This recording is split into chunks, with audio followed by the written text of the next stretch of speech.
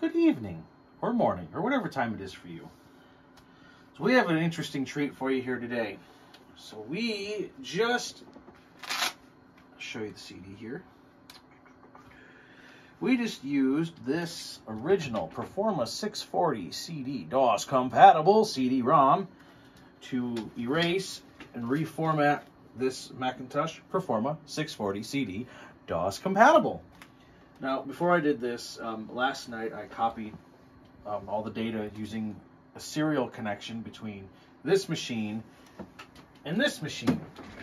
So this one has all of the old files and stuff that I need to recopy to this at some point, including the disk image for the Windows side of this computer, the DOS side. So what we're going to try to do for fun is we're going to take an idea that I saw online that somebody did using an old iPod as a USB 1 connection to boot Windows on a regular PC. We're going to take that a step backwards and more awful. And we're going to use the serial connection between these two computers to load the disk image in real time to boot Windows 95 on this machine. So, to do so, we have to first connect to the computer, which we use the chooser. The network's already kind of set up. There's the one computer there.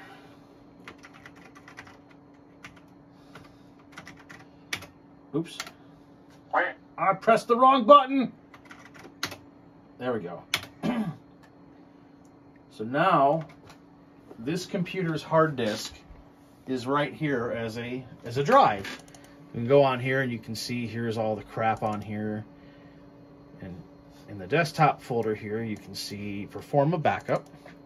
Inside here, we'll go into its Documents folder and PC HD, all right? So we'll go into PC Setup, and we're going to tell it to go onto the networked drive and desktop folder, Performa Backup, Documents, PC HD. Tell it OK. Now, the serial connection is very, very slow. So I don't know how long this is going to take, or if it'll even work right, because it's not meant to do this at all. This is slower than if I had a floppy disk with that could hold the amount of data on it. But here we go. Enjoy.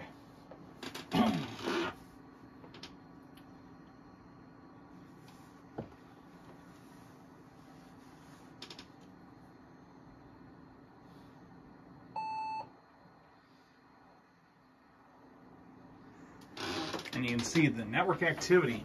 Right here it'll show, as you can see, here's the computer connected to it. That's me. And you can see here that it's busy. I'm surprised it's not busy. Oh, there we go. Now we wait. Any guesses as to how long this is going to take, Mr. Annoy? Hopefully long enough where you can do a time lapse. Hopefully short enough where we're not here for like an hour. So it's 6:15 right now according to this. So we'll see what time it is when it's done.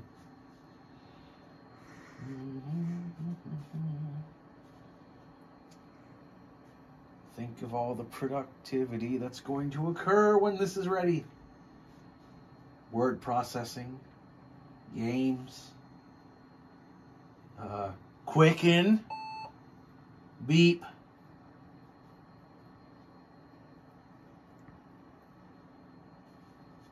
Still loading.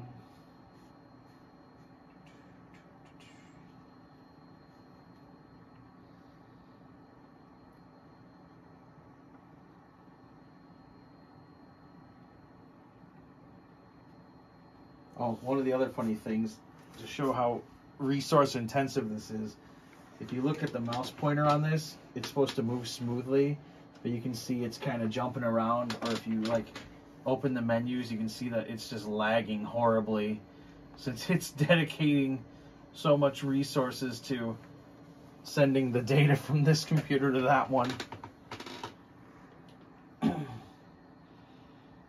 one of the interesting things about this machine, the way it works, is on the logic board, which looks like this, which was this one actually failed. This is where the processor goes, which is this guy. So he sits on here like so, and that's how it hooks into the board.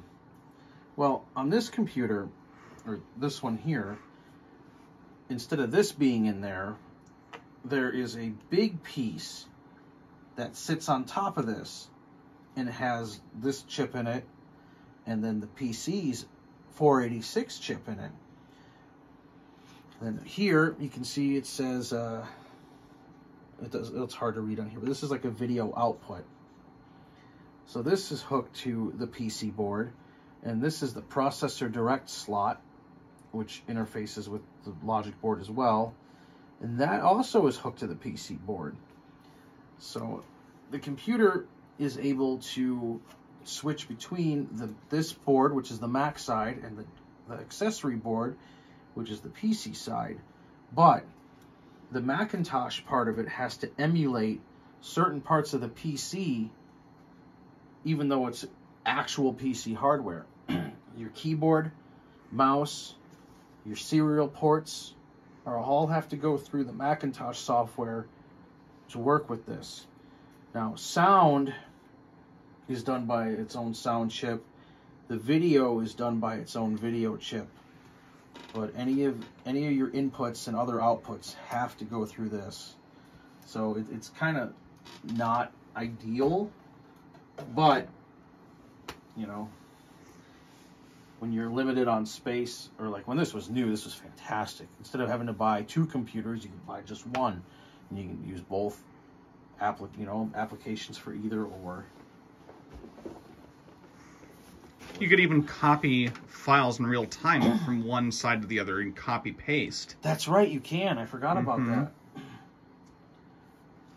that. One of the bad things, though, was it limited the machine on both ends. So the way, you could upgrade the memory, you can put a bigger hard drive in it, but you can't upgrade the CPU really on either side, because it's meant to work with specific parts. Well, you could put a full 68040 in the socket for the 68040. There wasn't much you could do as far as the 486. I think even if you put a different chip on it, it wouldn't really run it any faster. I thought it was soldered on, but I'm not sure. I'd have to look at it again. But one of the other things, though, which is funny about this machine, is when this came out, on a lot of these it said on the box, ready for PowerPC upgrade, which is actually the logic board in this guy. So if you upgraded it to a PowerPC logic board, now you don't have this anymore. So now you can't use the DOS part of the machine. So if you upgrade this to PowerPC, you just ruin the computer. There was actually a separate PowerPC upgrade for the 630 and 640 series board, but it plugged into the processor direct slot and the processor socket as well. Really? So you would lose your PC compatibility functionality if you upgraded it with the PowerPC upgrade card. Yeah, because the PC card goes in here and here anyway. Mm-hmm. And that was the other thing too. If you have the PC card, I don't know where I have it, but I have it somewhere. There was an Apple II card that would fit into this, and that is not compatible with this machine either. But once again, it's another interesting thing, because these were too slow to emulate hardware. So it was a much smaller card than the PC card for this is like this whole big thing. But the Apple II card is only this big. And yeah, so it was an Apple II on a chip basically. And once again though, it used the Macintosh side to emulate your inputs and outputs. But that worked a little better than this does. You know, I'm surprised I never did a 2GS one. You know, interesting fact about the 2GS. The 2GS used the same chip as the Apple II board for the LC. Really? To emulate the 8-bit side. That's neat. I didn't know that. Yeah. 6 minutes. Still going. So tell me, Mr. Annoy, is this what it was like dealing with Windows 95 when it was new? You know, I want to rip on it, but no, it wasn't this bad. But I will tell you what was terrible. And the reason why I waited forever for the file to transfer to copy it off of here, these machines were not really advertised as Windows compatible. They are DOS compatible. So getting Ew. Hold on. We've got an hourglass. But getting Windows 95 to work on these was not fun. It required a lot of weird drivers and finagling. Now, the software was available online before. I don't know if it is now, but it was a chore.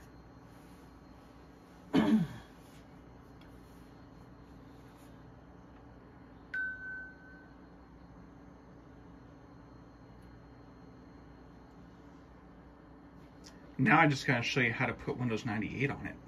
Oh gosh, let's not do that to it. It's already slow.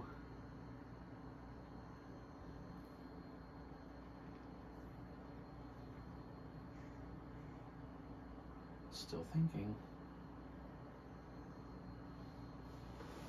You see here we still have activity. Got the small hourglass, we're getting closer.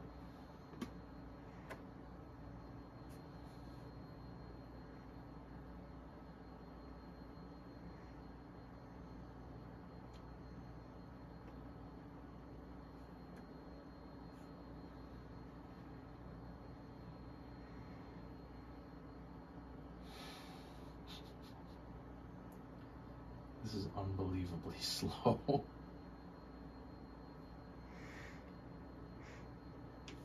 You know, I remember you mentioned before, like, the official Windows 95 specifications was like a 386/16 or 12. 12.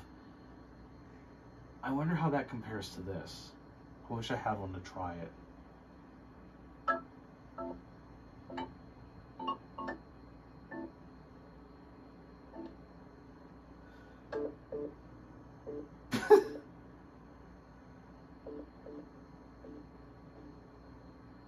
Loading little bits of the sound file at a time.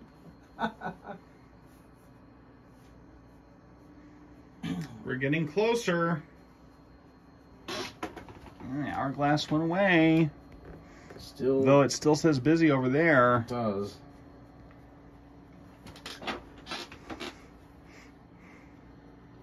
Can't wait to play some games. And they're going to work super well. Oh man, you won't be able to lose because it'll load so slowly. You can't lose if you can't play. That's true. The only winning move is not to play.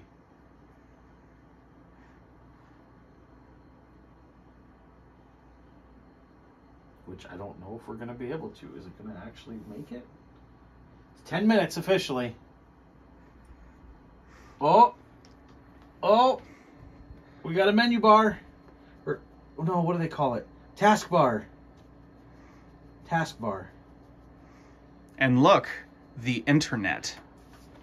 The internet. Just to remind you of the wonderful time that it was back when this was new. It's not Internet Explorer or, what is it now, Edge. It's just the internet. It's magic. I think, no, it's still doing something. Can we click on anything yet?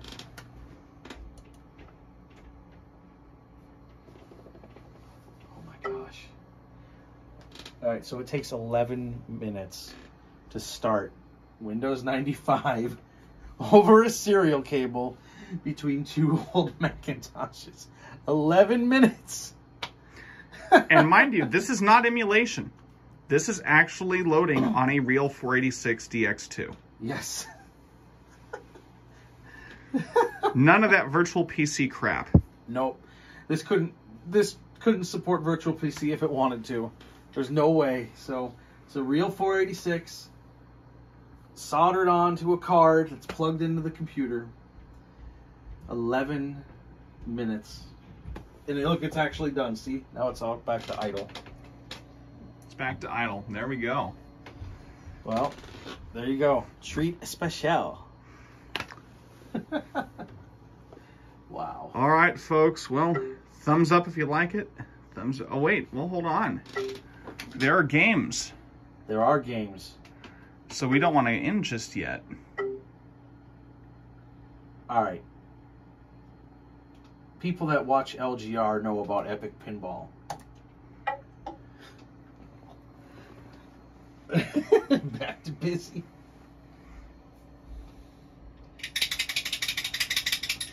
It's thinking. This might take another 10 that knocking, the hard drive is getting angry, isn't it?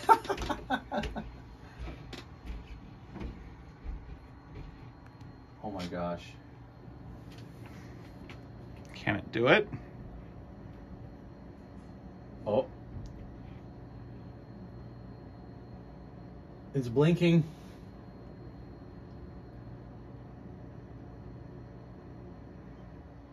This should be a lot less resource intensive than Windows 95 is. It's a DOS game.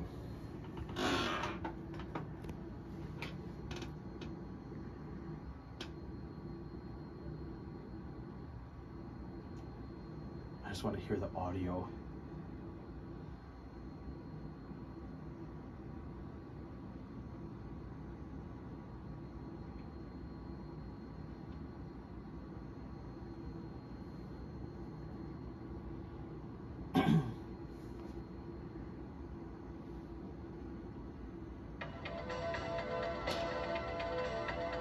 It's playing kind of smooth. But there's no picture.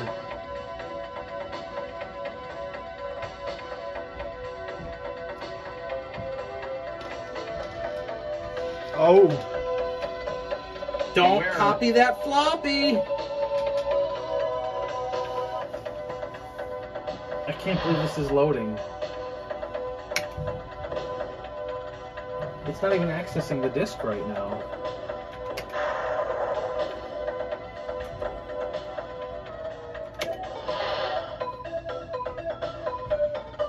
Now it is.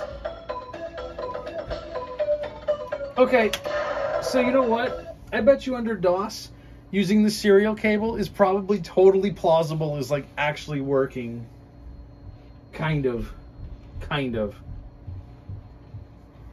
You may have spoken too soon, my friend. Oh, it's loading. It's loading. Come on, ballistic machine. You can do it. Send that data. Now, I'm really surprised the audio wasn't like when the computer started, it was all like choppy. It probably, because it's not it's all... It's MIDI based. It's not a WAV file. All right, is this playable? I'm no good at this, so...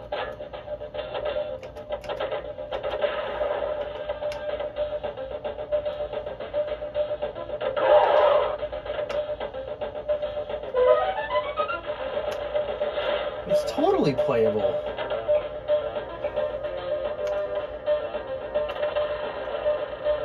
I can't believe it. It's like totally playable. But the physics are a little off though if you look at it.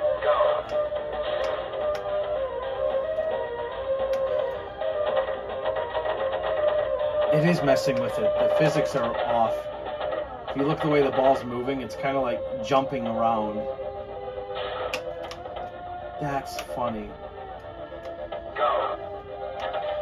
Alright, that's enough of that. I'm surprised it runs as well as it does. I know, me too. That's hilarious. As long as it took Windows to load. Yeah, but we were right though. The games are acting weird because it's hard to tell, but the way the ball was moving, instead of being smooth, it was like it didn't know how to react. Unreal. All right, that's it for me. Thanks for watching.